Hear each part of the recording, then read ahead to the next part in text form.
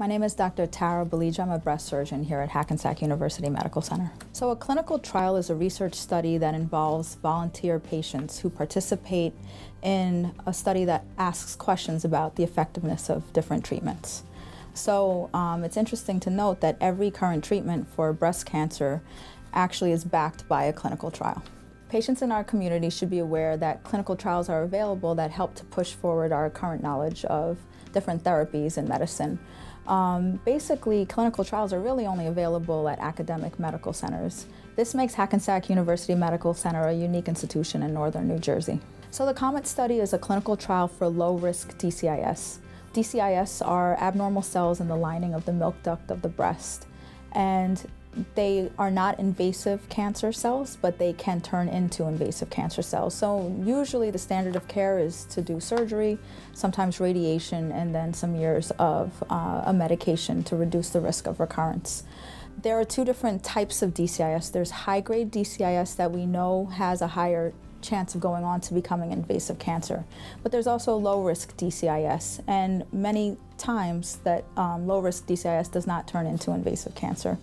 The COMET study takes patients and randomizes them to two arms. One where a patient will undergo active observation or active surveillance of their DCIS, or they will go on to the standard of care and do surgery and/or radiation and other medications. And basically we're trying to compare the two groups to see if the outcomes are the same, with the hopes that active observation will not be worse than doing standard of care.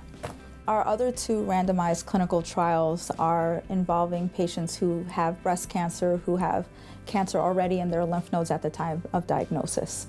So the usual treatment pathway is that they would go on to do chemotherapy, they'd then have surgery, and at the time of surgery we would check their lymph nodes to see if they are still positive or if chemo was effective at clearing the cancer from the lymph nodes.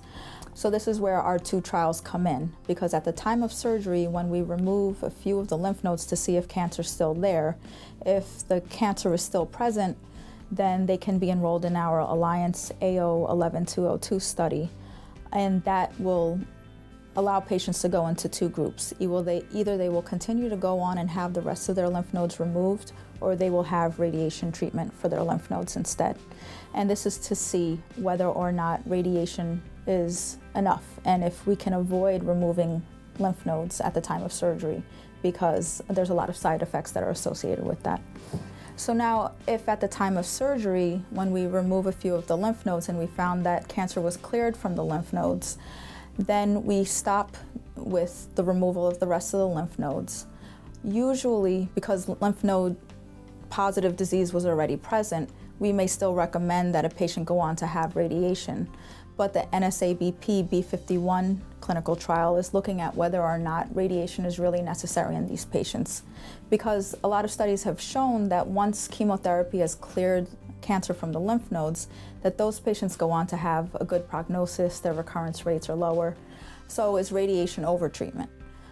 So this study allows us to put patients either in no further radiation or radiation and then follow them and see what their outcomes are.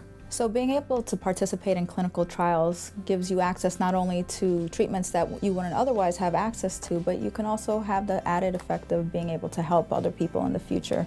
By the knowledge we gain in clinical trial participation, we could actually potentially shift the standard of care and, change the way that we treat patients in the future.